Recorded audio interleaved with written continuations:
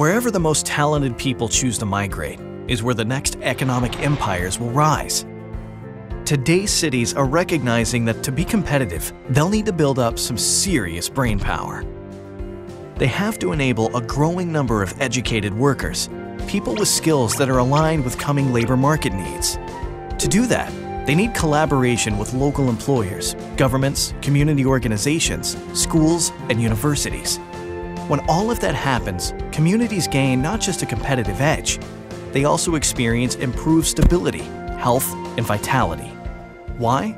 Because higher education attainment is linked to just about every positive outcome that American communities are working to achieve. There's a new finish line, and a high school diploma is not enough to get there. The simple fact is that education is our key investment strategy for the 21st century.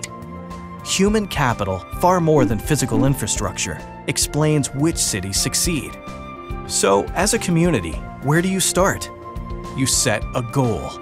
At Lumina, our goal is to increase the proportion of Americans with high-quality degrees and credentials to 60% by the year 2025. Next, communities build collaborations around their goals and drive the public will for change. And communities leverage that will and focus their priorities to get meaningful results. Increased high school graduation and college entry. Improvement in post-secondary completions. An increase in adult learners returning to school. Elimination of equity gaps. Increased certifications and workforce credentials. Increased post-secondary attainment.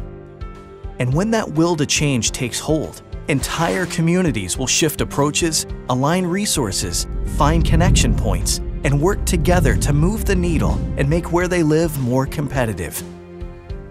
To get there, Lumina is working to support communities committed to increasing attainment in higher education. The first set of cities has just been announced, and there are many more to come. And our national partners will work with these communities and many others over the next 3 years to strengthen collaborations, align efforts, and build action plans to meet our goals. Partner cities will receive technical assistance, targeted funding, planning tools and data for decision-making, networking and professional development opportunities. We know that higher education counts for individuals, cities, and the nation. Let's get to work.